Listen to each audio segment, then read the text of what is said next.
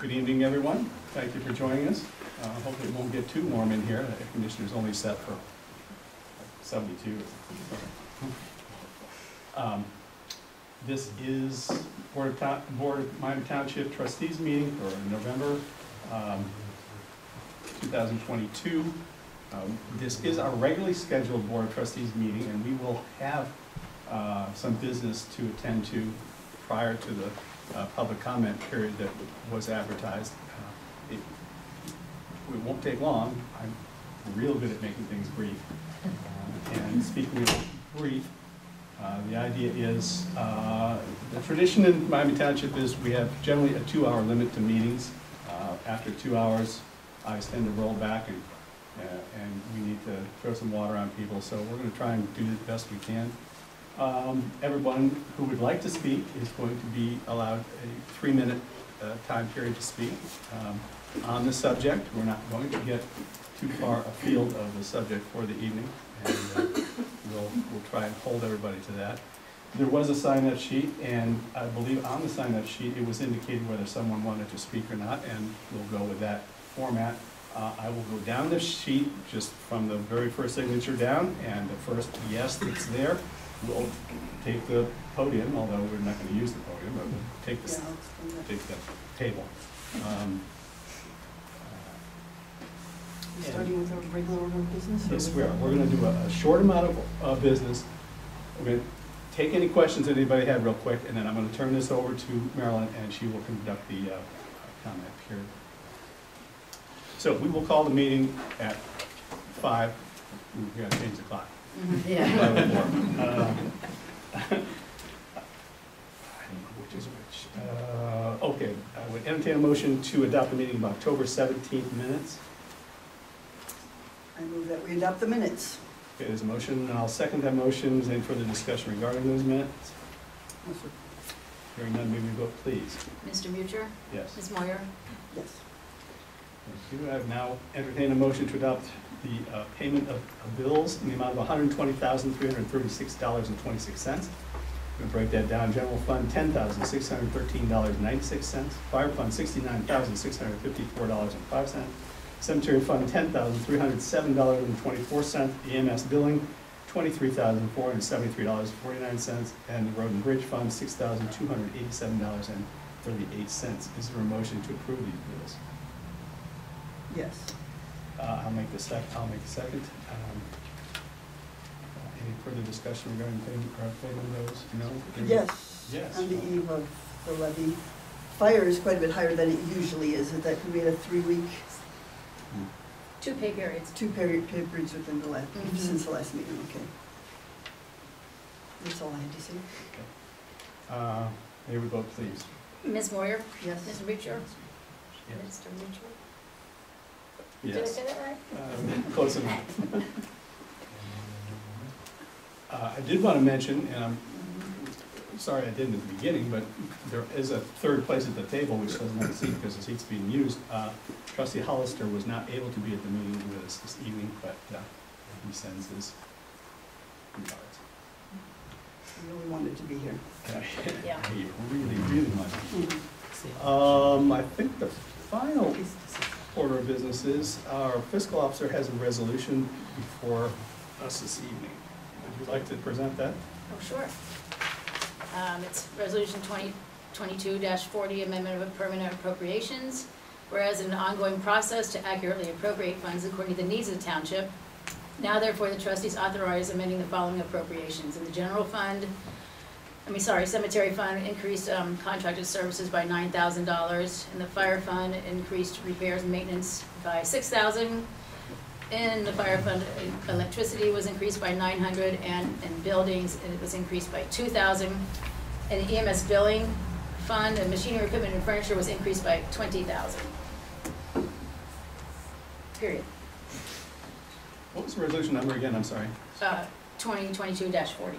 Thank you. Is there a motion to approve resolution 22-40? Yes. There is a motion, and I will second it. Any further discussion regarding that resolution? Yeah, the last item, the increase of 20,000, was that the tanker? That was, Yeah. the tank. a good deal on a water tank truck that we should certainly take from Cedarville. Okay, thank you. And or Bath. Bath Township, I'm sorry. Right. Hearing no further discussion, may we vote, please? Yes, Mr. Mutcher? Yes. Ms. Moyer? Yes. Thank you. Okay, I will now turn the bulk of the meeting over apparently to Trustee Moyer to conduct a public comment. I will hold, as I said, I will hold the attendance sheet and we'll call them up, but Ms. Moyer is going to give us some ground rules. Okay, in some of your testimony that you sent in, people were, well, they were thinking we were going to vote necessarily on a recommendation that may or may not happen. There isn't one currently on the table, but one may come of this meeting. The ground rules are 3 minutes per person, and everyone who wants to speak may. I was stopped in Kroger's last week, and someone told me, I love watching your meetings on YouTube, which was horrifying, but I wish the sound was better. And I think we can up our game a little bit. So far we have our microphone that does a pretty good job. So we got a little bit closer. That one camera is going to be getting all of us. And so as I'm projecting my voice right now, so I would like you to project your voice, because I think there will be a lot of interest in what, in viewership online or on YouTube, or I guess it's the same thing. And rather than have the podium behind the trustees, people will make their way to this table to talk, which is right in the line of sight. And I had this crazy fantasy that I was going to represent the 18 people, like most who sent us in testimony. Some of you might be here. A lot of the people sent in things, and many of them are short and could be read off. And there are 4 or 5 of them that are lengthy, but very important. I'm going to give you all who came today the priority to speak.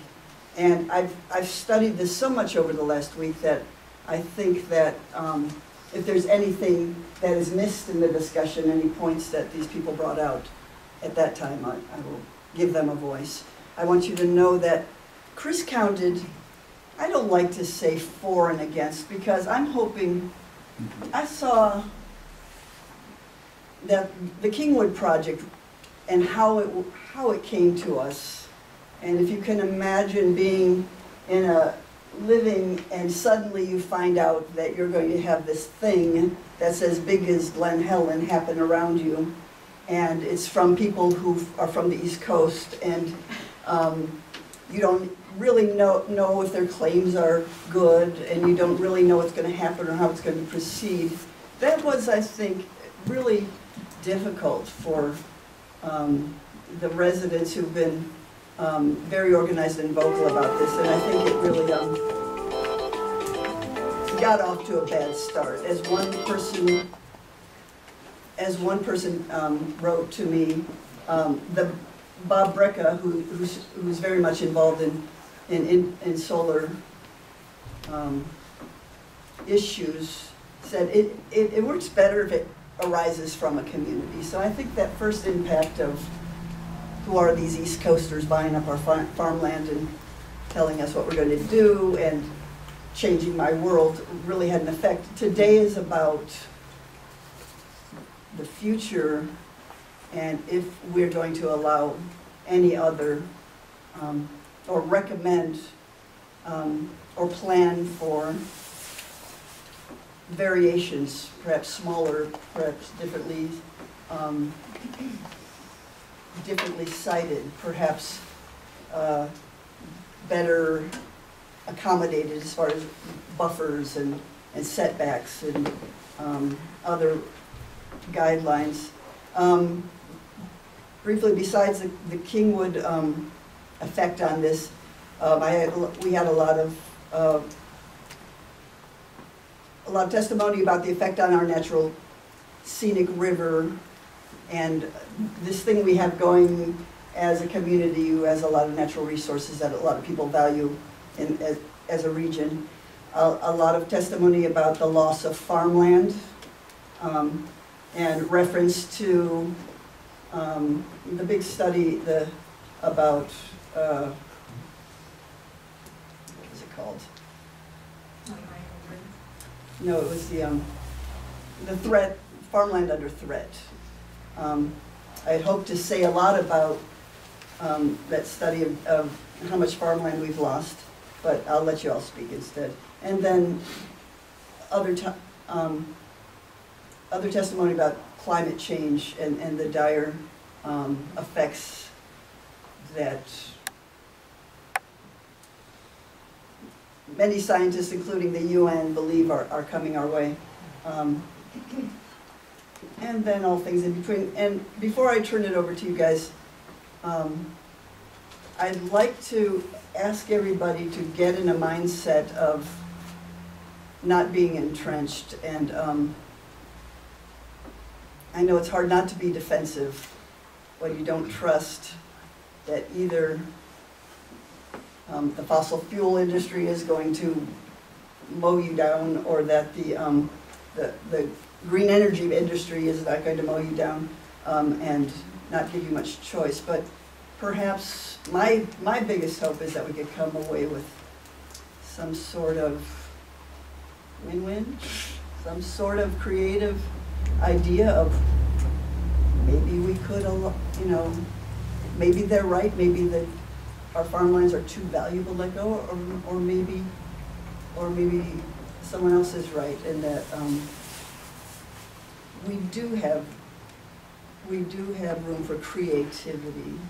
So that's all I have to say, and we'll just let you guys take it from there. Thank you, Marilyn.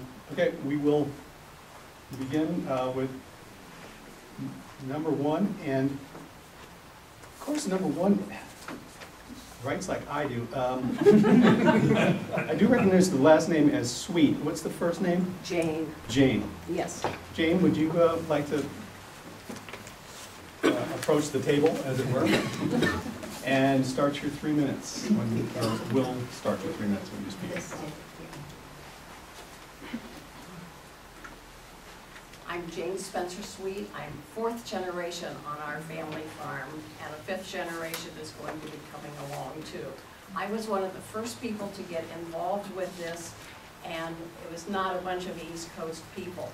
We were farmers. We were looking at ways to be creative, to work with our farmland to improve what our parents and grandparents worked on before that. And I do find it kind of ironic that, you know, we talk about NIMBY, and we've discussed some of this. Yes, we want solar, but not in my backyard, and I understand that, and I have no problem with your objection, but I ask you to look at some of these other things. One of the complaints was how much noise these panels make. My house is on State Route 72, and spend a morning there or an evening there, and you hear all of these trucks and drag racers and so forth. In some of the mornings, I'm hearing gunshots from some of the rifle ranges around there. So, you know, I listen to that. We talk about the fact that possibly these things are ugly, but I see these all over the area, and they're in other parts of the country as well. And this solar energy is going to be staying in this community. It's not going off to the East Coast. And many parts of, one of the things I think that the solar and the panels can go into this whole neighborhood. You complain that it's not a rectangle, but yes, it is in different areas. Wildlife can go through here, and that, you know, there is a lot of range working with that. And we should be able to ride our bicycles and enjoy seeing the panels and also the other things of nature. These all work together over many, many years. And I would like us to consider that. And we are always looking for better ways to do things on our farms, and we believe that this is very important to us in having clean air in the future. Thank you, Ms. Reed. Let's see, Matt McDonald would like to speak.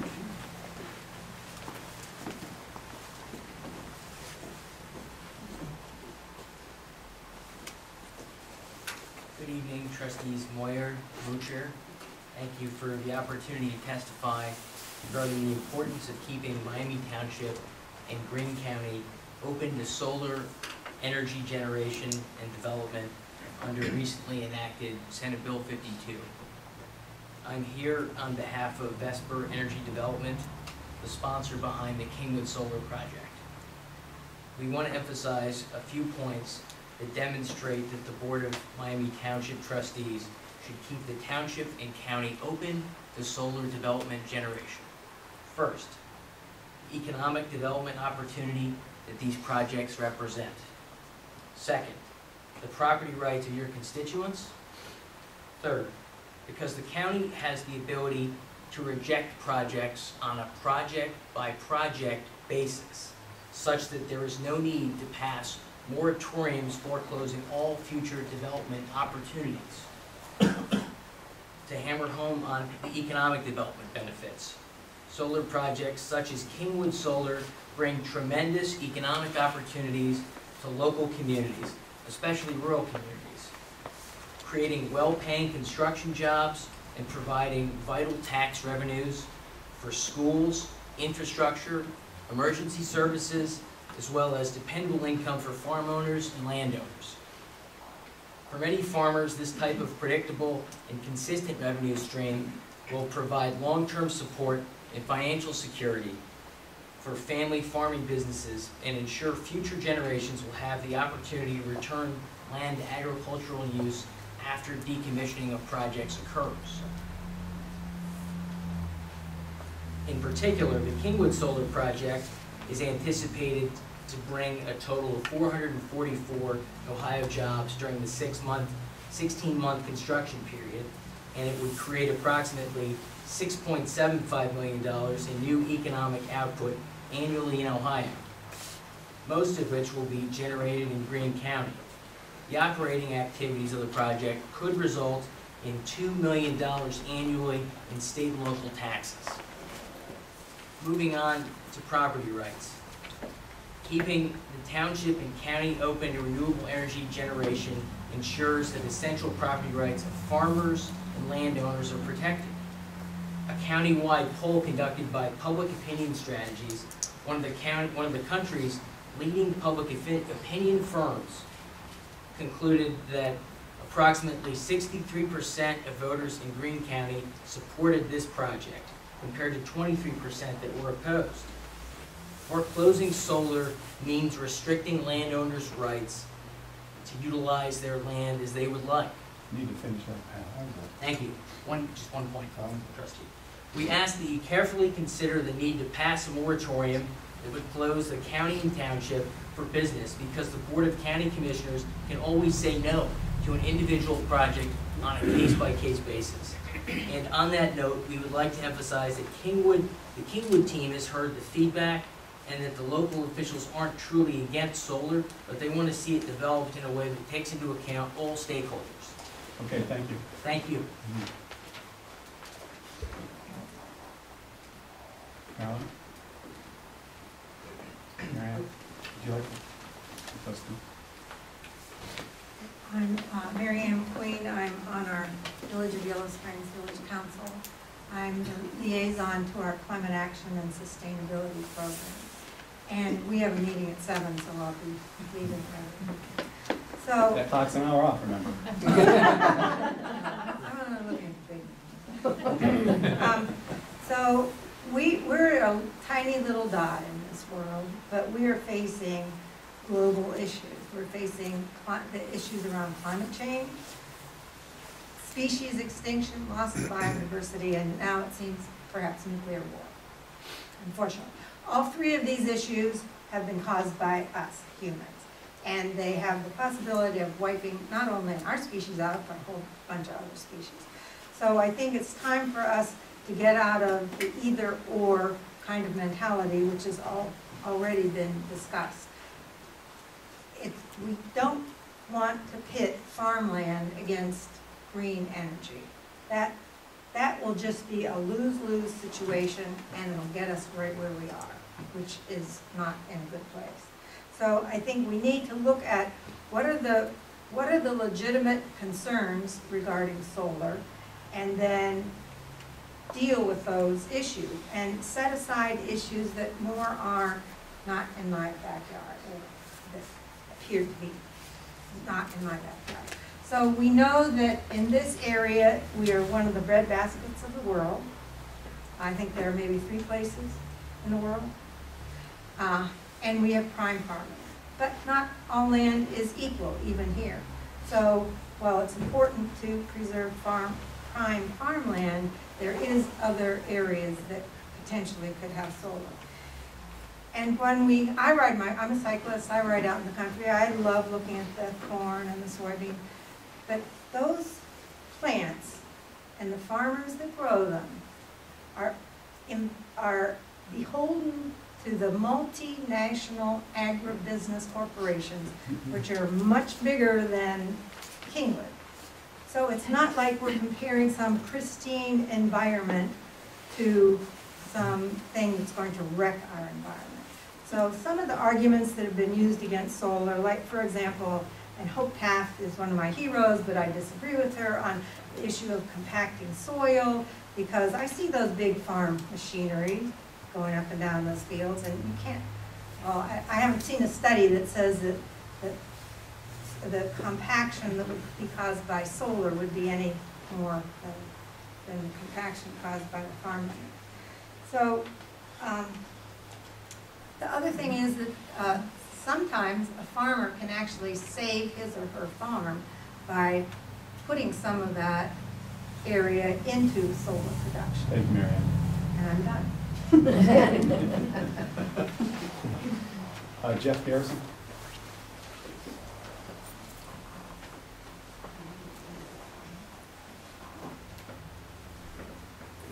Yeah, my name's Jeff Garrison. I live on Larkins Road.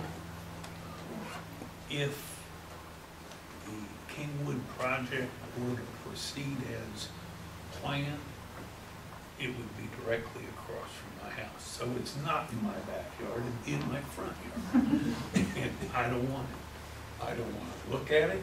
I don't want the traffic that will come around because of it. There's concern that we're pitting agricultural land against solar. There's good things about both of them. At least agricultural land can get wet. I think the solar panels can too. But I worry about what happens the next time we have a tornado once these things are in place. I'm sure they'll have insurance, and I'm sure they'll replace their panels.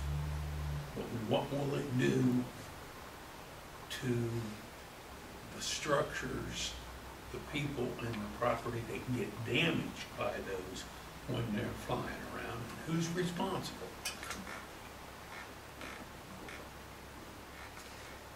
I don't want to take away anybody's property rights.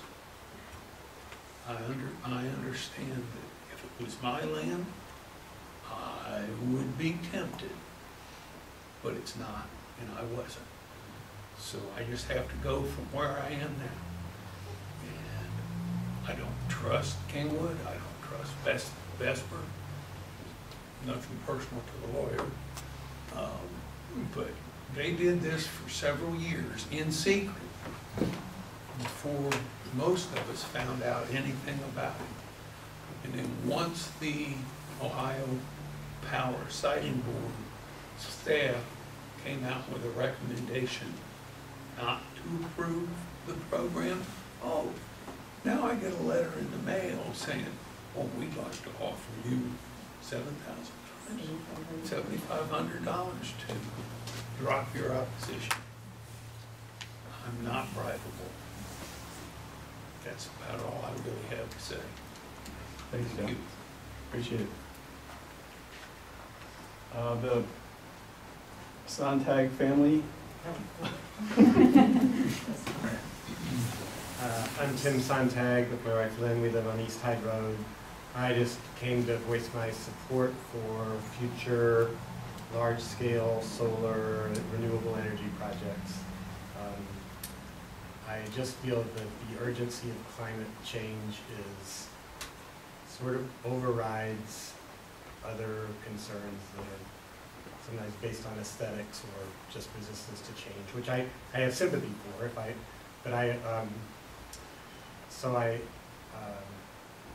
I just feel like we owe it to our future generations. When I talk to my children, you know, they don't want to wait for the ideal of all solar being on rooftops and above parking lots. That maybe is the ideal, but you know, that's kicking the can down the road. That can take years to work all that out. And we have a project now, or we have other projects presented to us. I just feel like it's our duty really to consider all of them as seriously as we can, without built-in, you know, barriers or things that are passed that say we can't do it. So it worries me a little bit when our progressive community would reject a potential project like this, sort of just for the hope of sort of nationwide, because all these little projects, whether they're you know, something for wind or tidal generation or solar generation, they all have local communities around them, and they're all going to have some local objections. But I think it's just part of a sacrifice we all have to make, or we'll all be called on to make in some way or another for the sake of our future children. Thank you, Tim. Appreciate it. Let me see, Lisa.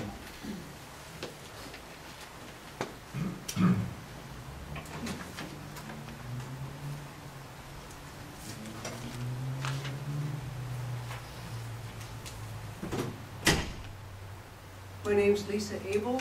I live on Winter Street in Yellow Springs. And I'm asking that the trustees not move forward to vote on a letter to the Greene County Commissioners to declare all future larger scale solar and wind projects off limits in our township.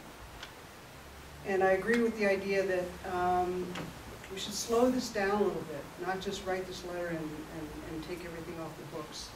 That these are complex questions and complex issues that require some digging in. So I think that, you know, some points around that, enabling landowners to lease renewable energy developers can help keep the local farms in our communities financially stable. And I think that, again, that's to that property rights concern. There are community solar projects sprouting up in regions where solar power can be produced more efficiently on open acreage and sold to homes that cannot put solar panels on their houses for one reason or another. And Yellow Springs and our surrounding communities are good candidates for some community solar projects. They don't have to be these large-scale types of projects that send power off to Alaska. And we should be working with local stakeholders to resolve concerns about their views, agricultural use of land. Other places have been able to figure this out, and we're pretty smart here. I think we can figure this out as well. But we need to kind of slow this down and get some folks together to figure out what those issues are and how we can serve ourselves better and in the future. And I guess, you know, my question to the trustees would be, and you know, from how this was developed at the last meeting, what are the real concerns? What are you worried about that you want to be addressed? And can we as a community help address those concerns rather than just sending a letter off to the county to take this completely off the table. And then, how do we work together on what fits for all of us? What does renewable energy need to be for someone whose property is surrounded by trees? Or somebody whose property is right on the Little Miami and they don't want to do anything to degrade that. So again, we have a lot of different things we need to consider, and I would like to see the process slowed down so we can figure these things out together. Thank you, Lisa.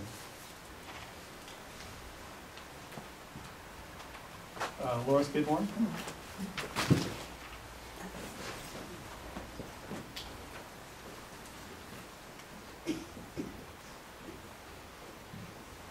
So my name is Laura Skidmore, and I live here. I'm local. I wasn't going to read my letter because I sent my letter, but then I had second thoughts and thought it's important for me to stand up and be a voice here in public. So I'm going to read my letter. It should be under 3 minutes. I'm writing to urge you not to ban large-scale solar in the township. I believe that would be a short-sighted and reactionary move that would harm Miami Township land and residents in the long term. Any ban would be permanent, regardless of technological advances or a specific solar project's design. Opponents frequently cite the amount of land needed for a 50-megawatt solar farm as a reason they're against it. But a ban would prohibit all 50-megawatt solar farms, regardless of how much land they actually use. There are two opportunities in solar energy that Miami Township might want to take advantage of in the future. First, agrivoltaic farms, combining solar panels with plant or animal agriculture, has tremendous potential. Research has taken off in the last 5 years and is showing enormous potential for agrivoltaic models. That keeps the agriculture in it. That keeps the land and farm production. Second, new solar panel designs are being created to conserve water and land. With ongoing research and advances in technology, who knows what utility scale solar might look like in 10 years, let alone 20 or 30. One future proposal might be a 100-megawatt solar farm that combines solar panels and sheep on 200 acres. Producing energy, food, and fiber on the same piece of land. Another might use advances in solar panel efficiency and design to reduce the footprint of the 50-megawatt solar farm to just 50 acres, conserving land and water. My main point here is we don't know what's going to be possible in the future, but the decisions that are made now, if we ban it, are going to prevent us from taking part in the future, in where the world is going. It's going to put us behind in competition with everyone else in the world. As we wrap up 2022 and discuss the proposed ban on utility-scale solar in the township, we can be certain of 3 things. 1, the world will continue shifting to renewable energy, and if we don't embrace it, we are going to be left behind. 2, the solar industry will continue to innovate. Technology will get better and smaller and more efficient.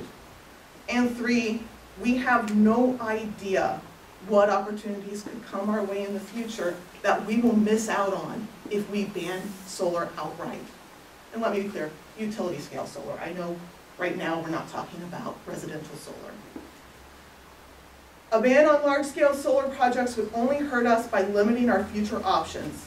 It would close the door on cutting-edge farms and innovative solutions to our energy and climate crises. Thank you. Climate change is also the #1 threat, I'm sorry, not #1, one of the biggest threats to the Little Miami, according to the watershed. Let's see if we get this right. Marilyn Van Ness? Is that what it is? Sure.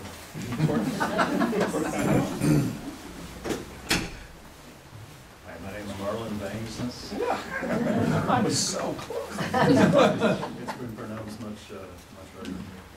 We live on Clifton Road by Clifton.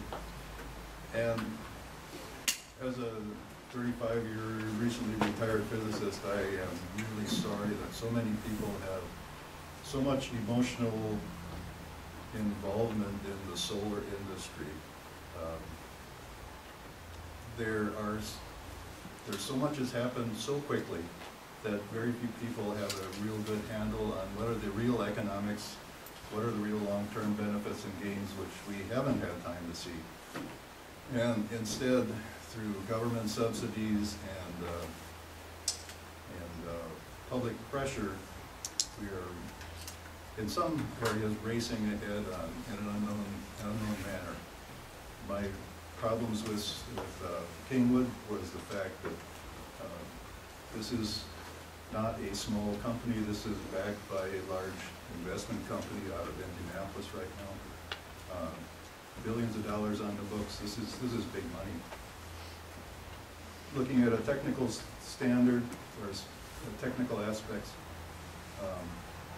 there are some things that just don't make sense.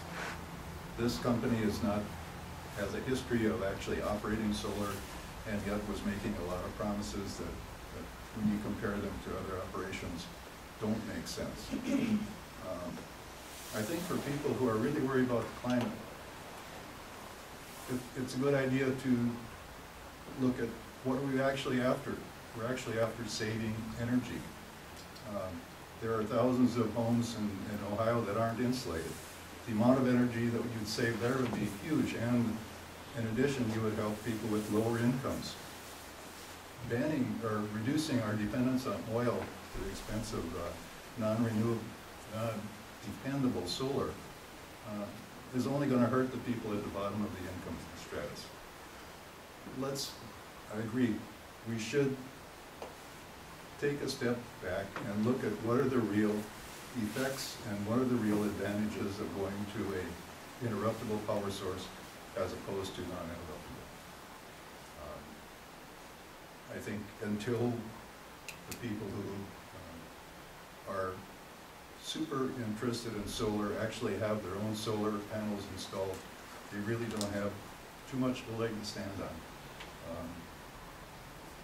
And the other aspect is we have no idea what condition land will be after 35 years of being in the solar farm.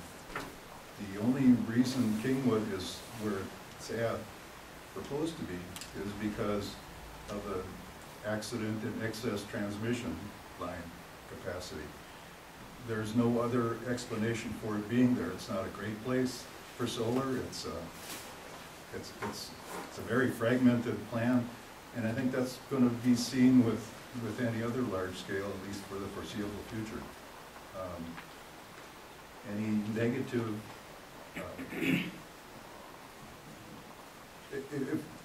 if Miami County decides that it doesn't want large scale, I don't see why that has to be permanent. And the fact, nothing is written in stone anymore.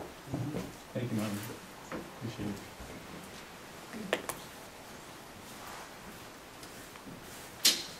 Bob. There's only one. Oh, is that right? Yeah. Bob Houston, I'm living at 370 Miami Township.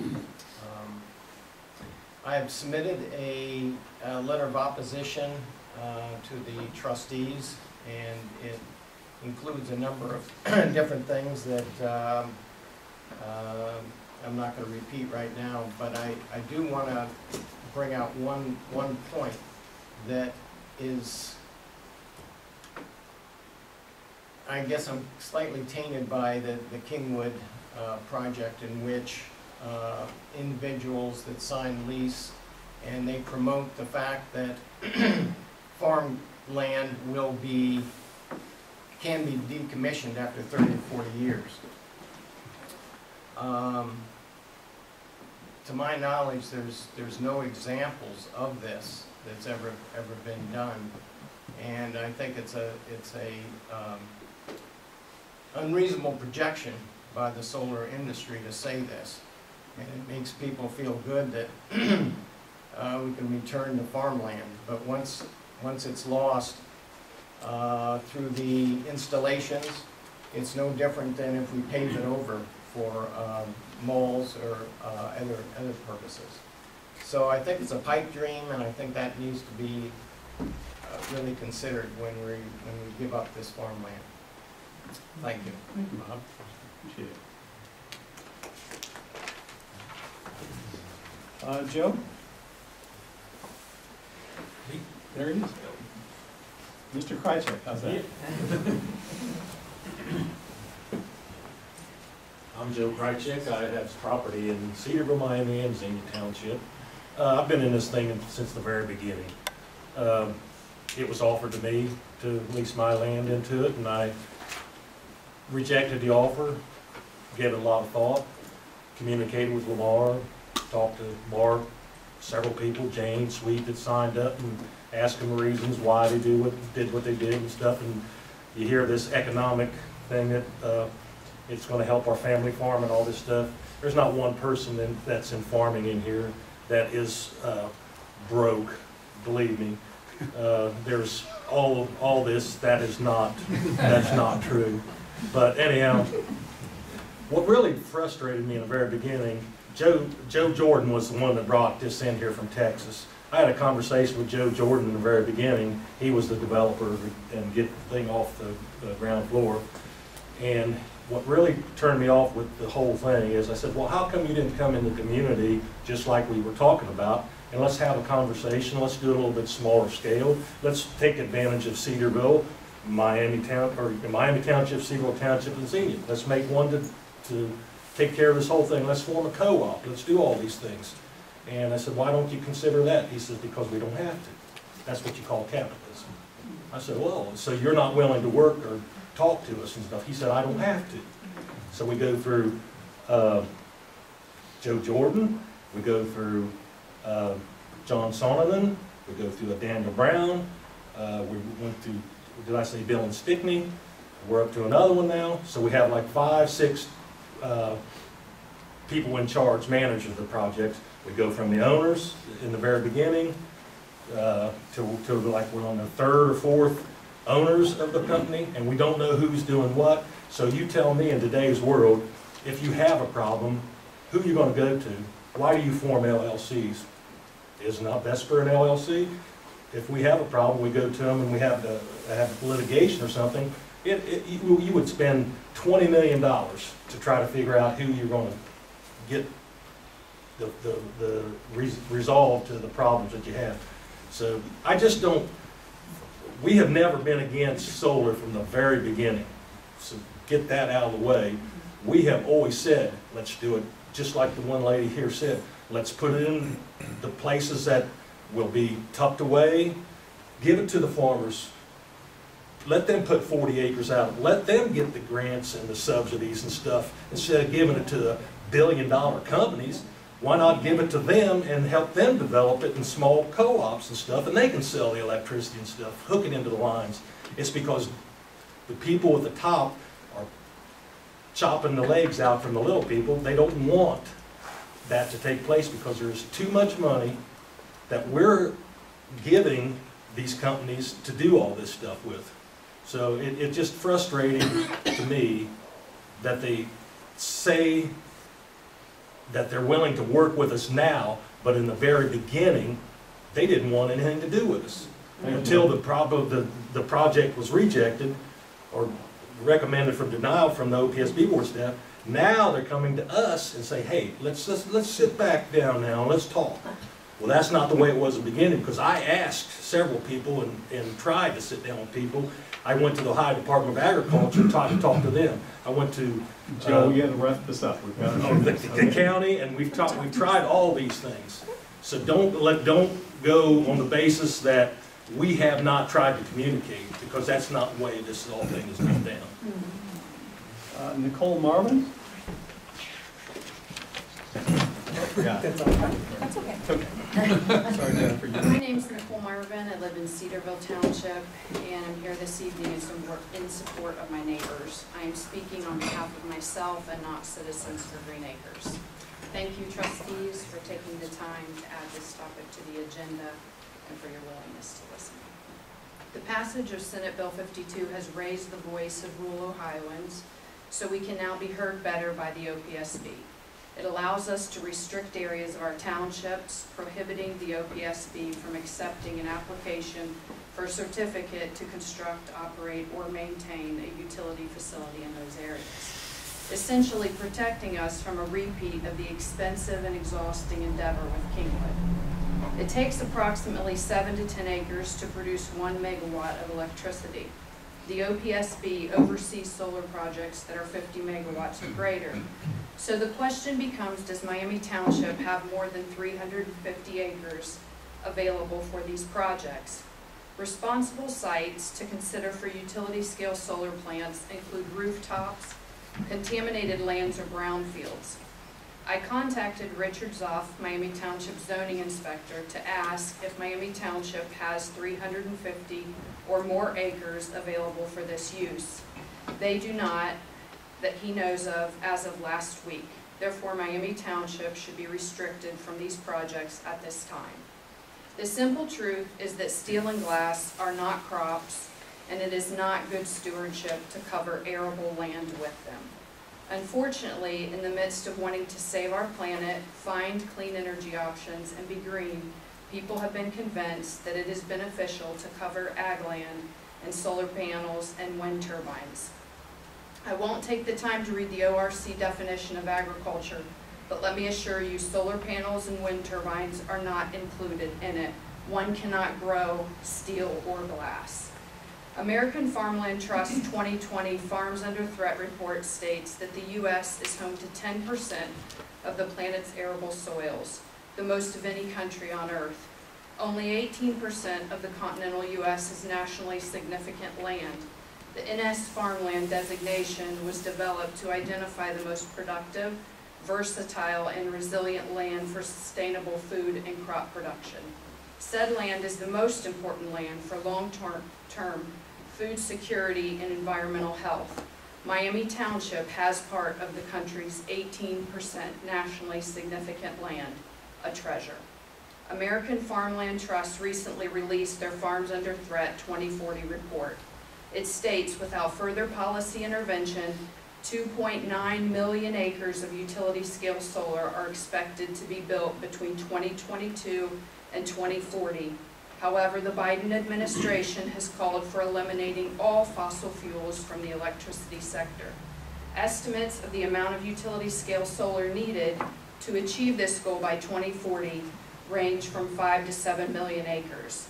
The report also states AFT projected that more than 80% of new solar built by 2040 will be sited on ag land. AFT modeling found that if standard modeling practices mirror historical patterns, 40% of new solar installations on ag land could go on nationally significant land. Thank you, Nicole. Appreciate it. Jennifer? Yeah.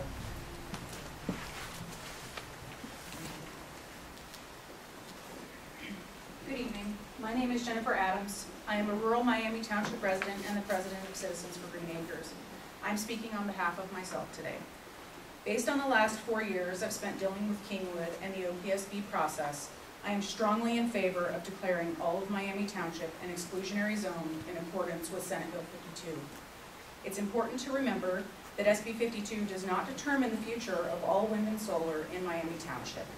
It only applies to utility-scale wind and solar projects that fall under the OPSB's jurisdiction. For solar, that means a facility of 50 megawatts or greater.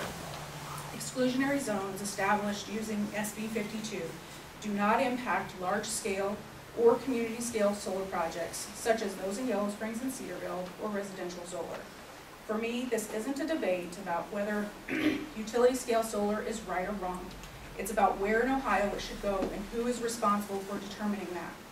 Unfortunately, Ohio did not establish a comprehensive plan for the responsible siting of utility-scale solar. Ohio has not considered what responsible siting looks like, what land is best suited for these sprawling industrial power plants, or what land should be protected from these facilities because it is better suited for agricultural activities. In the absence of a state-level plan, who's responsible for deciding this? SB 52 granted townships and counties the authority and responsibility to determine whether utility-scale wind and solar are compatible with their existing and future land use plans. The agricultural land in Miami Township is the best farmland in the country, predominantly comprised of what the American Farmland Trust refers to as nationally significant farmland. Miami Township understands the value of our agricultural land, having already determined that it must be preserved and that it's not appropriate for the siting of industrial activities such as utility-scale solar. Our zoning and land use plans are clear. I'm simply asking Miami Township to ensure our existing plans are respected during the siting of utility-scale solar. Rural residents of Miami Township are not obligated to accept the burden of utility-scale solar. In fact, because Ohio has no plan to protect the state's most valuable land assets, we actually have an obligation to stand up and protect them ourselves. Kingwood Solar has taught us that local zoning and land use plans are essentially irrelevant in the OPSB process, and that it costs townships and residents dearly to participate in that process. There are those who claim SB 52 is simply a political ploy against solar. Let me assure you, for the hundreds of township residents who have been directly impacted by Kingwood, it's not about politics. For us, it's about protecting our rural communities from the threat of another utility-scale solar facility. We know the value of what we have here in Miami Township, and it's clear no one is going to protect it but us. We must take back the authority to determine what responsibly sited solar looks like in Miami Township. And it would be great, I agree, this is off topic, or not off topic, but outside of my plan. It would be great, I agree, to slow down and develop a solid community plan for solar. But it's important to understand that utility scale projects at the OPSB actually take that option away from us. We didn't have a say, and they didn't listen to what we wanted or what we needed, even if it included solar. So don't forget that. Thank you.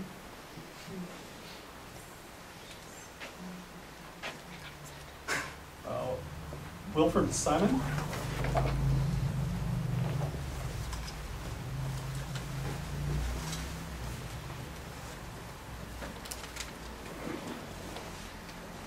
I'm Wilford Simon, I live in Yellow Springs. I really think we need more local sources of clean energy. And it needs proper regulation, and as people were saying, there is no regulation. I don't know what the deal is in that, and you're more expert in that than I am. But so I do really think, hey, you do need regulation, and I have big problems with that too. But I do think if it's regulated right, you should be able to site it so that in 30 or 40 years, you can put it back to the farming, because people will give the farmland rest for 30, 40 years. But, you know, that has to be regulated, and if you, a corporation, whoever it is, there might be a problem. But I do think we should preserve the flexibility for the future. And it does allow for some farmers to have a reliable source of income. So I'm against any ban. Thank you. Sir?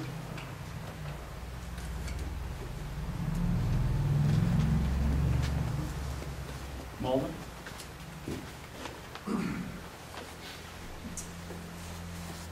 Hi, Chris. I'm Mullen. Hi, Marilyn. Nice to meet you. Nice to meet you too. So my name is Maltabat Addison, and yeah, so I've lived in the Yellow Springs community for a long time, since 1969.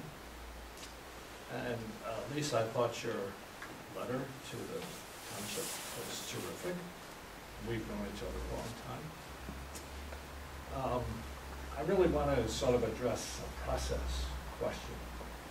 And I think there are options that that haven't perhaps been fully pursued to sort this out, so we can create a win-win for everybody. And, you know, when I was struck by the language that it's off limits, it's sort of a draconian, door clangs down, and that's the end. So I think one of the great gifts of this community that we live in is that over the years, we have been able to collaborate, work together to find solutions that empower the majority. So it's really, my comments are really more directed towards the process than anything else. Thank you. Well, thank you. Yeah, Appreciate that. Steve Adams?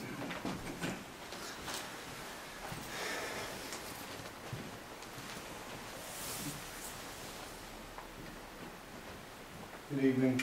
My name's Steve Adams. I live in rural Miami Township. I'll just jot a couple of things down here. I think I need to reiterate that I am for the total exclusionary zone of Miami Township. Again, this is only protecting us from the overreach of our state authorities and basically circumventing any kind of zoning laws that we have in place for our community. And that's really all this is protecting us from.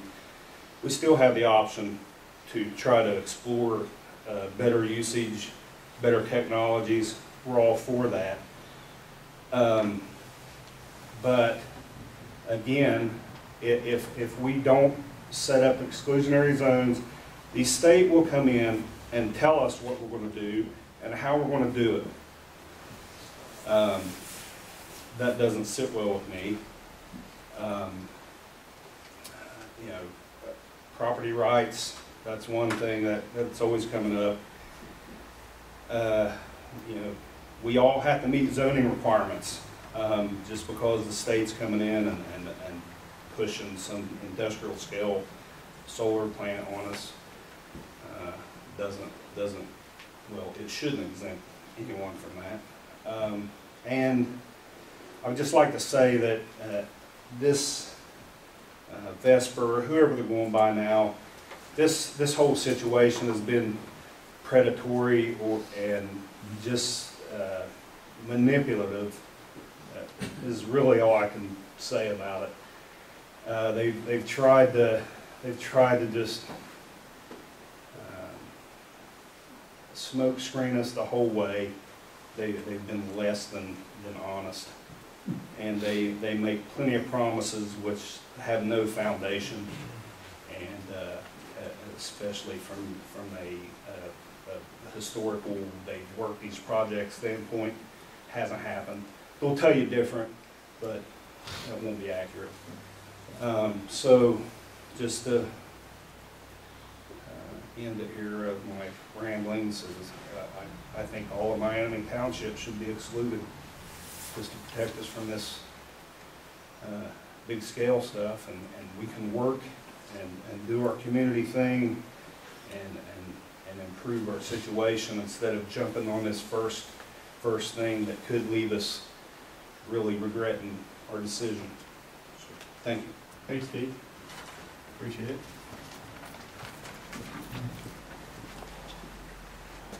Well, let's see how the maybe comes out from Cheryl Cunningham. I think it's a yes. Well, let me mark that down. Yeah. Yes. Hi everyone, my name is Cheryl Cunningham and I live in Yellow Springs. And I think really what I just am going to do, I'm going to be brief and just echo the point that Lisa made. And that when I'm hearing people talk about this, it seems like there is so much kind of pain and uncertainty around the Kingwood project that it's sort of driving us maybe in a direction that we all don't want to go. And so when I've been listening to people, I've been trying to separate like what is about this bad experience with Kingwood and what is really about solar. And what I'm hearing from people is that most people in the room think that solar can be a good idea, might be a good idea under certain circumstances. And so that's where I'm at too. I am extremely sympathetic to arguments about the loss of farmland. And so I hear that. But I don't want us to foreclose all the possibilities for solar that might come up in the future. So I would just say that I would encourage the trustees to think about this idea of the win-win and keep thinking about that and keep thinking about how we might get there. And I would encourage them not to prohibit installation of large solar energy arrays on land zoned for agricultural use at this time, and see if we can get something on it. Thank you. Thank you, Sean. Appreciate it. Well, we have another maybe, Gary.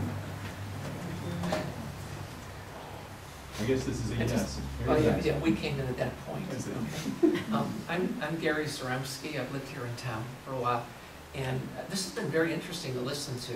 I read Lisa's letter. I thought I really like how she articulated some of her points. I like some of the things you said initially, and there's been a number of people who have spoken who have been very articulate about it. So the thing, though, that comes to mind is corporations, American corporations, other corporations, seem to operate in a very top-down manner and often very heavy-handed, okay? I don't think anybody here is going to say, yes, I like that, because it has unintended consequences. My concern is that a response, a reaction to that also be heavy-handed, and I'm very concerned about supporting something that's sort of a permanent prohibition or whatever. But the thing is, it's a very complicated issue. There's technical factors to, you know, that there's disagreement on, and of course there's really strong emotional factors, and that have to be addressed.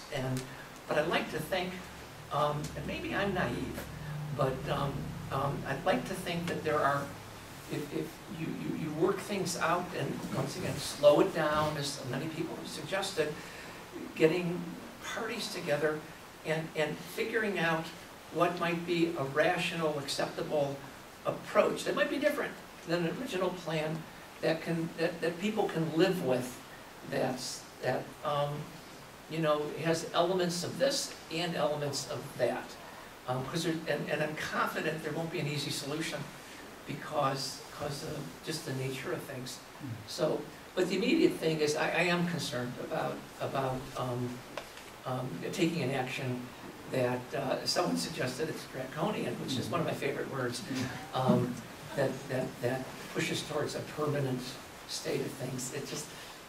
I'm concerned that just doesn't work to our benefit as we try to come up with more of a group-based approach to something. So, those are my thoughts. Thank you, Gary. Continuing down the maybe list, Kyle Shelton is a definite maybe. Oh, now we're up to yes. Good. All right, so I'm Kyle Shelton. I live in Miami Township on Harbison Road. Will be significantly impacted by the Kingwood project if it's approved. So the first thing I guess I'd want to do is show my appreciation and public support for the board and the other townships for their efforts to intervene on the Kingwood project. I think that means a lot to a lot of people in this room. The community spoke at a number of forums, in person, online, through the formal process, and you guys responded, and I really appreciate that, and I think that's what local government is for, and it gives me a little bit of hope, I guess. And then for everyone else, I guess I would just emphasize what's been said, that Senate Bill 52 isn't necessarily a for or against solar law.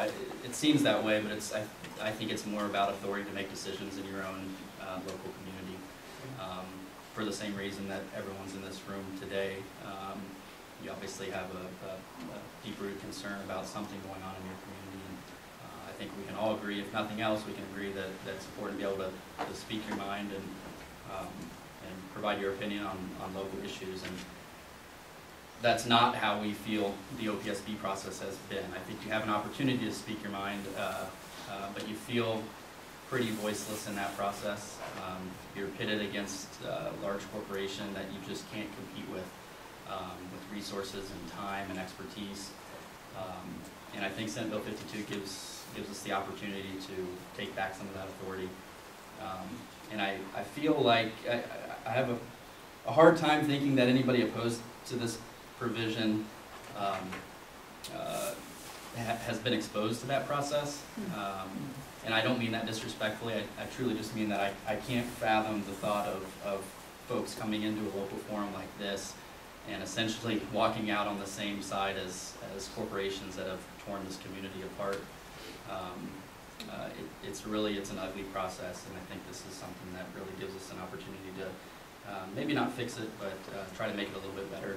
I've heard concern about shutting the door to solar forever. That's not how I view Senate Bill 52. I understand and can appreciate the concerns about, well, solar will get there. It'll get better. It'll be more cost efficient and effective and more environmentally friendly than it is today. It probably will. I hope it will. I'm confident that it will. But I agree with you. It's not today.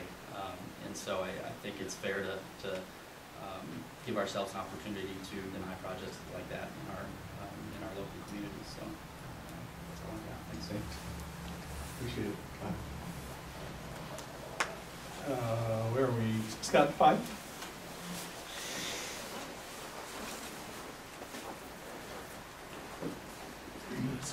Okay. My name's Scott Fife. I live in Yellow Springs. I've been following this whole drama for a couple of years pretty closely, and I've always believed that people of good faith can disagree about solutions to public policy problems. I believe that compromise is the method by which we resolve those disagreements, and I also think that facts and reasons must be the essential tools that are needed to achieve that compromise. Now, with that said, I bet I'm not the only one in this room for whom my faith in those things has been shaken to the core in the last 5 years or so. Nevertheless, I'd like to share a few semi-random facts and a couple of opinions. So here go the facts. Climate change is real. It's not made up, it's not manufactured, it's not a plot of anybody, it's real. The science is not really questionable on that. We've heard a lot of talk about Senate Bill 52 tonight. Prior to October 2021, the public utility exemption meant that townships and counties had no zoning authority with regard to infrastructure public utilities. The reason for that, historically, was that local regulations could and had interfered with the business of supplying electric utility services for Ohio residents, the vast majority of whom don't live in urban areas. Senate Bill 52, which, by the way, I must say, was brought to you by the same folks behind the $60 million First Energy bribery scandal, has been called the worst energy bill of the 21st century by a number of knowledgeable followers of the energy sector. I did not come here to talk about the Kingwood problem in particular, so I'll just skip over that and we'll go to a couple of things that I think are relevant here. Heard a lot of comments about the process of the OPSB. My observation of that process was essentially it became a popularity vote. I sat through 4 hours of a hearing where the administrative law judges stood up there and made check marks in a column, for, against, for, against, for, against. There was no attention paid whatsoever to the merits of any arguments. Heard some of the most ridiculous arguments I could imagine being put forth, but it was for or against. Here's another fact. Since July of 2021, the taxpayers of Miami Township have paid $17,112 in legal fees to fight the Kingwood solar project. That's most of our money, those sitting here. Here's another fact. And I say this with all due respect to the folks on the other side of the table from me. The Citizens for Green Acres folks have been incredibly well organized. They've done a really admirable job of fighting for what they believe in. And I believe that they believe in it. Scott, we're at the time.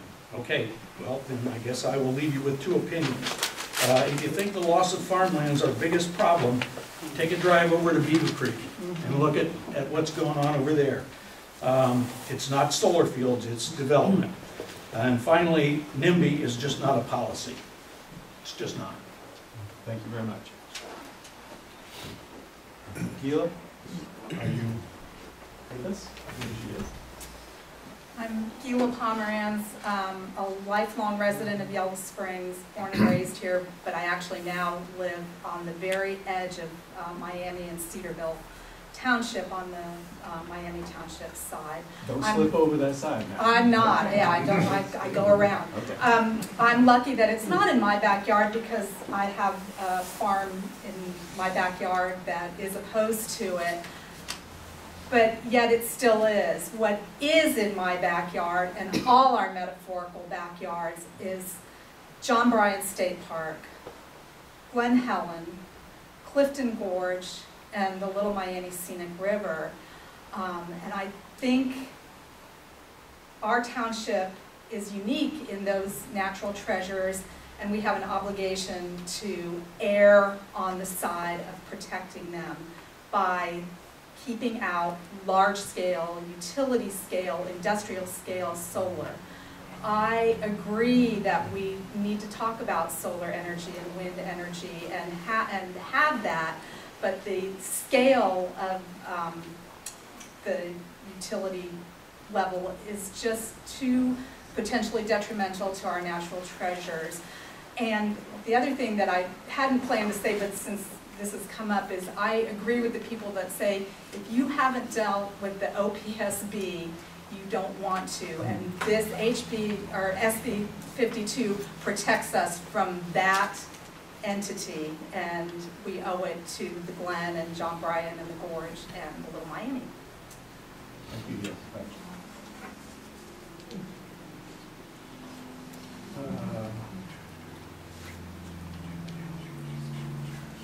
Stuart, did you want to speak or not? Yeah, I think I better. Because I've heard some discrepancies to... Good evening, my name is Stuart Young. I've had a Yellow Springs address my entire life. I'm now on this side of the county line, and my wife and I live on East Enon Road. I spent 10 years as the Attorney General's appointee to the Ohio Consumer Council Board of Directors. And I resigned last year to represent the governor at the PUCO nominating council. A couple things I'm agnostic to whether you pass a resolution or anything. As a consumer council representative, we were always representing consumers to get the cheapest electric rates possible in the state of Ohio. So beyond that. There's a couple things about Senate Bill 52 that I'm here to tell you about. One, I hope in my lifetime that it actually has some effect. Right now it has zero effect because the way the certificates are given by FERC and PJM, there were 76 certificates issued prior to Senate Bill 52. Like all other bills that you read about in the newspaper, the details are usually on page 78 of an 80-page bill. Senate Bill 52 has no effect on Kingwood because the certificates had already been issued. So Senate Bill 52 really doesn't take effect until new certificates are issued. 2 months ago, PJM announced that instead of 36 months to get a certificate for connectivity, it's now going to be 60. Because they've gotten swamped with so much throughout the 13-state region. Okay, so enough of that. The bill you want to start watching is House Bill 450, introduced in the spring and is now in committee. And I can tell you that the Senate hasn't even touched it yet. But it deals with community solar projects. What is a community solar project? 49.9 megawatts or less. Okay? Farm Bureau says it usually takes 300 to 312. Your numbers were about spot on. That you said 7 to 10 acres. That's about right. 300 to 320 acres to have a community solar project. It's the Wild West out there on community solar projects because there are no rules. And so that's a bill that you want to watch here once we get past the election, if they do anything with it, lame duck, or then start in it with the next session. So to me, as whether it's an 1,100 acre or 300 acres, if you're sitting, who said it was in their front yard? Who said that? You did. You said it was in your front yard. Whether it's 300 acres or 1,100 acres, if it's in your front yard, it's in your front yard. So that's a bill that I think everyone should keep an eye on as it starts to make its way through our legislature. What is the billing to do? It's going to help regulate small community solar projects. And like I said, the language is new, it's just in committee, so it's going to change and go back and forth. But That's time, Stuart. Yep. Quickly. There you go. All right, thank you. You've had it. The next speaker, I wish I could read the name. Let me see if I can find out whoever signed in right before Bill McCuddy. It's your turn. Anybody? What number was that? It was number 33. Is it a Sam? Tom? Maybe a Tom? Tom Markley? There you go. Okay. Don't hide there, Tom. I'm Tom Markley. I live in Miami Township. I'm not a public speaker, but I want to try to make some points. I'm for the project. I'm pushing 80 years old, and if it goes through, I can retire. If it doesn't, I'm going to have to work the rest of my life. I'm also a keeper, a beekeeper that is, and Kingwood says they will plant pollinator plants on all of their projects, so that would definitely help me. And this coal thing, 21% of the electricity generated today in the United States is from coal. If everybody gets an electric car, how are they going to charge them all? Because we're just on the verge of not enough electricity now. If you can't charge those cars, what's going to happen? They're going to have to open those closed coal plants. Your electric car is going to be a coal burner. Our President of the United States said in a campaign statement this week that he would shut down all of the coal-fired plants. So where are we going to get electric? Let's move from the coal back to the solar. Okay. I'll hang my say. Okay. You're welcome to speak more. Bill. I'm Bill McCuddy. I live on Wilberforce Clifton Road in Miami Township. I don't have a lot to say beyond what's already been said here before. I've worked in the military world for 25 years, and one of the sayings that I learned there really quick was, if you want it bad, that's the way you get it bad. And I think that with the Kingwood project, that was what we were headed for. I don't think that we can get away in the future without some sort of renewable energy, but I don't think that industrial scale solar is a fit for Miami Township. I think because of its proximity to our parks and the river, and to a whole lot of people that are living around it, that it would seriously degrade the quality of life here in Miami Township. I look around and see, where would be a good place for industrial scale solar. And I look over to the CMAX plant, the big cement plant over there that's right now munching agricultural land and leaving a brown field. And the only reason that one wouldn't want to put one there is because maybe the power lines aren't there right now. But to me, that's an obvious fit. We've got a huge brown field. It's really big. And it would accommodate any kind of a solar project. That's really all I have to say. Thank you, Bill. Appreciate it. I'm now going to go back to the beginning. Is there anyone who signed the sign-up sheet who did not speak, who changed their mind and would like to speak at this time? You want more speakers? Okay, so I didn't even see the list, so I didn't even get an opportunity. You didn't sign up for the Okay.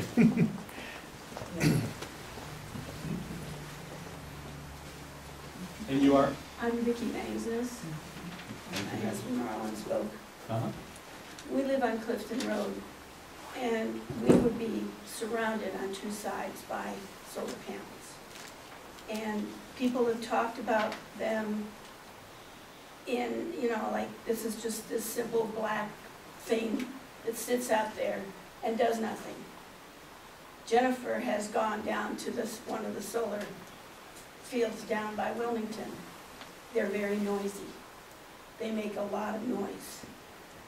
Because every time they move, it's click, click, click, click, click all the way down the road.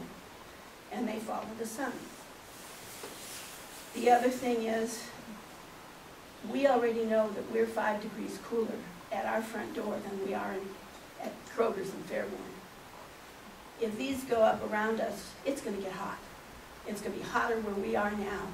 We're going to lose that advantage of 5 degrees, and possibly it'll be 5 degrees warmer than that. So, you know, this idea of it's going to help keep the planet cool is kind of silly. My husband has brought out before, these solar panels are made in China. The wind generators are made in Germany and China. There is no environmental protection agency in those countries. People that make these, you know, have to put up with the pollution, and the solar panels make a lot of pollution. They make a, you know, a big mess. They put stuff into the soil that's detrimental to health. It's not, they're not a good thing that way. We're not producing them here in the United States. If we're not, then shame on us. And we don't know what happens after they're no longer any good anymore. We lived out in California in the desert. They had a solar farm by boron. It's no more. They had the wind generators on the Tehachapi's. Many of them have been taken down and dismantled. They have to deal with that, where to discard these, and they don't have any means of doing that yet. So there's just a whole lot of silly things that people don't consider at all.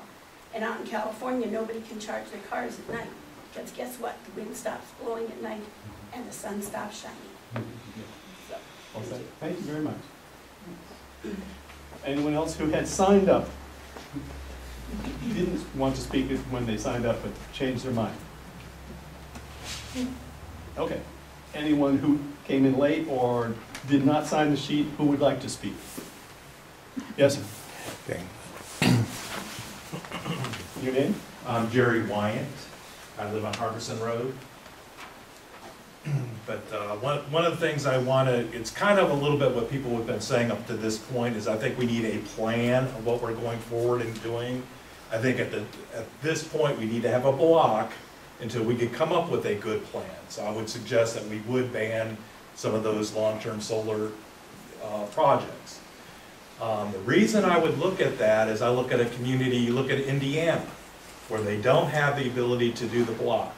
People may not be aware of right now, but Indiana has a 12,000 square foot, or acre, sorry, 12,000 acre solar farm. It's one of the largest that is operational. They just started construction on a second one that's 12,000, and they just got past one for 18,000 square things. They don't have anything stopping, so they're just going. If you want a question, just Google solar or large solar farms in Indiana. It'll just fill your thing up. The 18,000 square foot will be the largest in the country, and it is bigger than the island of Manhattan. So it is, you know, that's there. I look at that, that's all within the last year that those 3 projects have gone in. That's Indiana that's not controlling it. You can see how these are just taking over.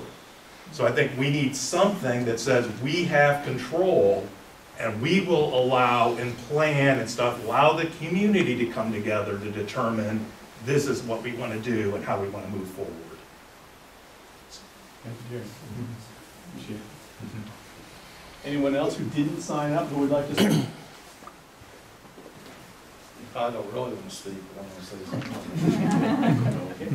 And your name? Jed Hanna, live in my own township, on Noble Forest Clifton Road. I'm surrounded by solar panels, very against the project. And any other upcoming projects. You know, I had good neighbors at one time. I now don't know who my neighbors are going to be. They come up to my back door and they're gonna be able to do whatever they want, and it sounds like, and it's just driven by government money. So, I'm just very emotional about the whole situation. You know, I talked to a buddy of mine he's actually diverting tile lines on the projects that are going on now. He said they come in, they weren't supposed to disturb the soils, they're stripping the topsoil. They're doing whatever they want. It's a huge mess. You know, it's big corporations, and we just need to have some say in what's going down here. So, help us, please. Okay, Judd, appreciate it. Anyone else? Mr. Chair, can I add something to what he just said? Let me quickly ask if there's anyone who has not. Yeah. Oh, okay, please. Just hold on a second. My name is Bob Albrecht. I have land on Harbison Road that would be surrounded by the solar project. I'm against the project. I think when you look at the John Bryan, Clifton Road and all those things in this area, that industrial utilities of any kind are really not a good fit, probably. I don't think anybody's against solar here, or for solar, really. But I think putting it in places that are brownfields or along the interstate where people don't want to live makes sense. And putting it in a win for solar in this area is a loss for agriculture. Is my big point. And if you get $1,000 an acre rent, you should be getting, if you're going to convert your land to industrial land, you should be getting orders of magnitude more dollars than that. It's not a fair deal to convert your land from ag to solar under this scenario. That's all I have. Thank you. Thank you. Anyone else who signed up or came late or whatever, what would like to speak? If not, This is just a bit of information. okay. Within the last 60 days, the PUCO has now formed an enforcement team. There was a solar project down by Cincinnati, and the neighbors called and complained and said they're not abiding by the agreement. And so now the PUCO now has an enforcement team, and down there they shut the project down and made them restart over, etc. So I will say that when they say that the Ohio Power Siting Board doesn't listen, that might be true. If anybody reads the Ohio Power Siting Board statute, they have 5 boxes to check. Right, Joe? 5 boxes. That's all they can do is check those 5 boxes. And 8 boxes. okay, 5 by statute. But anyways, my point is that there is some reaction to all this onslaught of oncoming projects.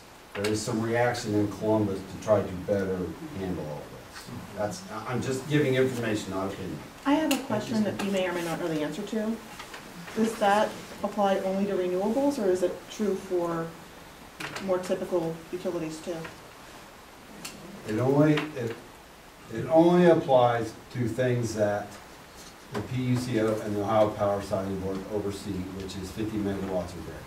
But what I mean is like gas infrastructure. Ohio Power Siting Board does all gas infrastructure sites. So the enforcement team applies to that too? They will, Okay. yes. All right, thank you.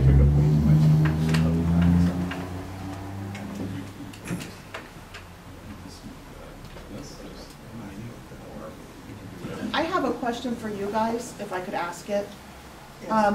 My understanding is that those are the ones who actually act on it. You guys, and put in place the ban, right? Correct. I don't know what to call it. So that proposal, a letter to send to the commissioners. We wanted the commission to revoke it. The commissioners would be the ones who actually have to do that. We don't actually have control over that. Is that right? That's my understanding. I don't know what the process is for them to revoke it at any time in the future. Obviously, it can't be irrevocable, but whether it's just done by a new set of commissioners, I don't know. Right, so that's just a concern I have. I'm sorry? Do you know that, how it's revoked? No, I don't. Okay. Laura, I don't know. Because we have talked about having local control over it by putting this ban in place, but really it's not us. It's the commissioners who decide. Correct. And if they don't want to revoke it, it doesn't matter what we want to do. That's right. That's right. That's correct. Yeah, there's I think that's really important to. But the ban to think is on about. greater than 50 megawatts, not less than. Right. Unless that's what you're saying about the other bill. I think your bigger problem down the road is gonna be your 300 and under, or And I- 49.9 and under. Honestly, I didn't understand what you were saying about that. Are you saying that they're, what were you saying about the 50 and under? 50 megawatts and over is Industrial. industrial solar that OPSB sites.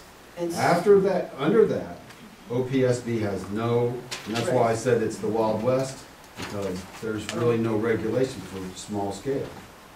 But was somebody mentioning a bill coming up that may House affect? Bill 450 is, they're just working on it. And you can And pull they it would up. take, they would take local control away from even the small scale? I don't know that, Okay. okay? Okay. It's still in committee, so it's not even worth reading yet, but it's worth watching.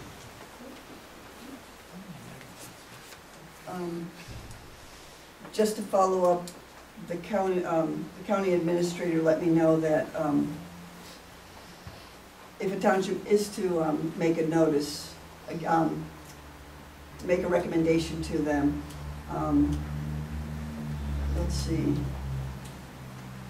then they have to mail a notice. I'm sorry, Mary Ann just left. They have to mail a notice to all municipal corporations within the township, which includes Yellow Springs. They have to place it in a public library with a map for 40 days and do a public process basically before they would have a meeting, just so you know. There's another public process at the county commission level. I believe the Cedarville Commission, who did make a recommendation that the entire Cedarville Township be restricted from solar, their case will be heard at the commission. The commission will cover that on December 1st, so. I didn't mean to say Cedarville County, I meant Cedarville Township.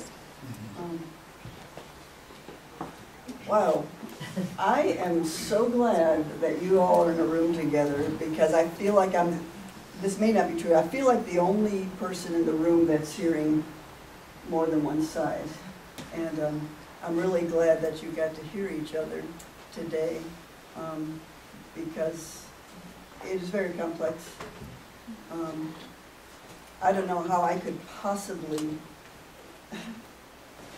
make any kind of motion to make a recommendation based on what I see as the beginning of understanding huge issues. I won't reiterate because it's just too complex. I don't wish to make a motion tonight. Yes? I have a question. The Township Zoning Commission is made up of the stakeholders in the township, the farm owners. What is their position? Why aren't they here tonight? Well, first of all, it's not necessarily farm owners, it's people who live in the unincorporated area, which can be non-farmers. There are plenty of them. What is their position? I can't speak for them.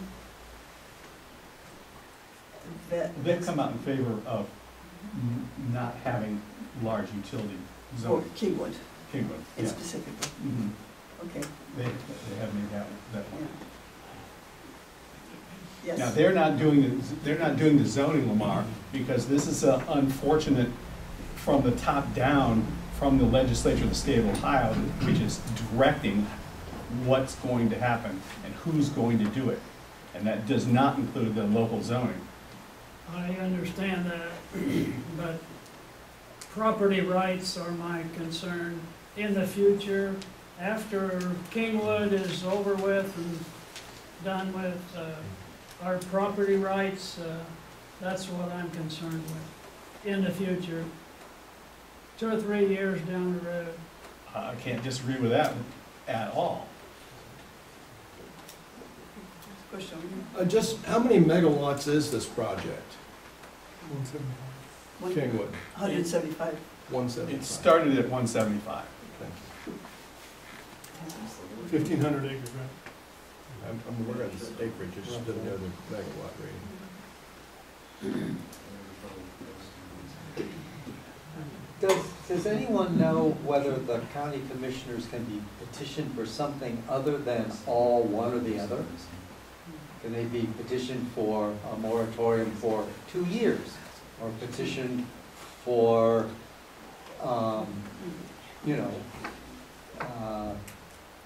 something other than a flat-out ban? I think that goes back to the question of how can they reverse their Okay, well, it's similar to that. decision on, putting it up under. It doesn't have to be all or nothing. You could they can simply recommend this area is off limits. That doesn't have to be the whole township. Yeah, like I know that the people who didn't get to speak, I didn't, was the Little Miami Watershed Network. And they were particularly concerned about the farms along Clifton Road affecting the Little Miami. So, for example, we could recommend that, just as an example, that's too delicate an area. So it's not all or nothing, is what I'm trying to say. That's what I wanted to make clear.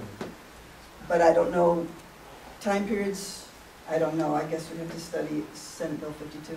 Well, we started out, or where we are now, is the potential, what we're considering, is potential of petitioning the county commissioners to restrict solar from any land zone agriculture in Miami Township, totally, wherever it is. We did? Yes, we did. That's what the resolution that is, That's it's the been one that drafted. Don wrote yesterday. Yeah, that's what it says. I Now, haven't seen- we don't have to do it that way. We could make it, as you said, the riparian strips along, the Little Miami only. It could be any amount, but it doesn't have to be all. And it's a real compelling argument for me. There seems like there's so much knowledge in this room. It's incredible, so much creativity. And it's a real compelling argument that I think the speaker said, we need a plan, but first we need a block. I feel like that's what I learned tonight. Maybe to find out what, I'm really impressed by the agreement in the room. There's nobody who I think is against solar. At least they didn't say anything. But I am concerned about community process being mowed down by large projects where some of you have spent the last 4 years of your life neglecting your families to fight a process that isn't listening to community. So that I found that very compelling. So given all these facts, I don't know how we get to a recommendation, but that's... Or if. Can I ask a question? Right. If a resolution does not come out of this meeting, does that tell the commissioners that we're free game, like we want? No, there's no timing involved with this resolution. It could be today, it could be a year from today, it could be 5 years from today. There's no time frame. But the commissioners wouldn't take that as any kind of a... I can't speak for them. I can't see where they'd see that we were free game, given the scads of testimony against Kingwood. Some commissioners might think it's a knee-jerk reaction if they rushed into one tonight. I would if I was a commissioner. What would be a knee-jerk reaction? I would consider, if I was a commissioner, I would consider this to be a knee-jerk reaction. If you had this first meeting, and then you come out with a resolution without putting a great deal of answering some of these questions that have been coming. The questions that don't have answers? Yes. Oh, get rid of them. Where's the promises? Yeah, I think those of you who have a lot of technical knowledge and a lot of knowledge on climate change data need to know what the people who have been involved with the OSB in the process, you need to know their side and what the political reality of that is. And maybe vice versa, I don't know. I would like to suggest something. Please. And that is that OPSB doesn't care what anyone thinks about anything. And the only reason that this project specifically was rejected was because it's renewable. They don't care about oil and gas. I have seen people opposing oil and gas projects and felt treated the same way. And the projects went through. Laura, they've only denied one solar project at the OPSB. One solar project has been denied.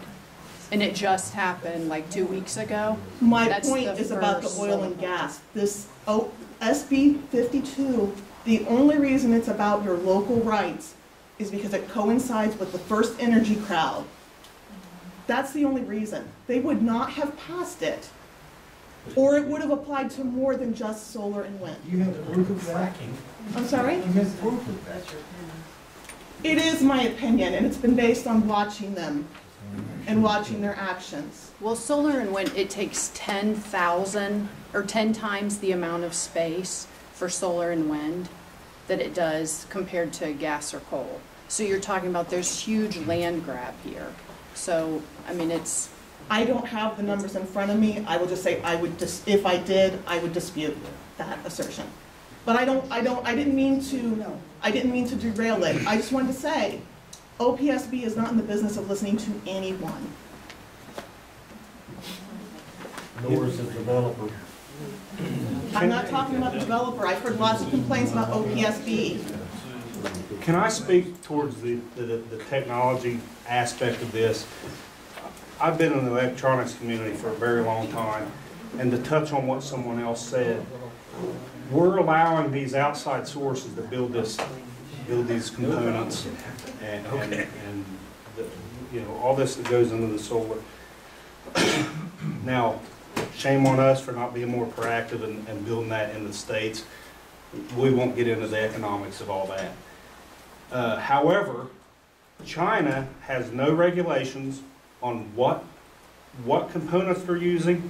Lead-free, lead, I guarantee you they're using the cheapest product possible, which will be lead and those type contaminant materials that, I don't know about you, I don't want leaching into my water and my lands.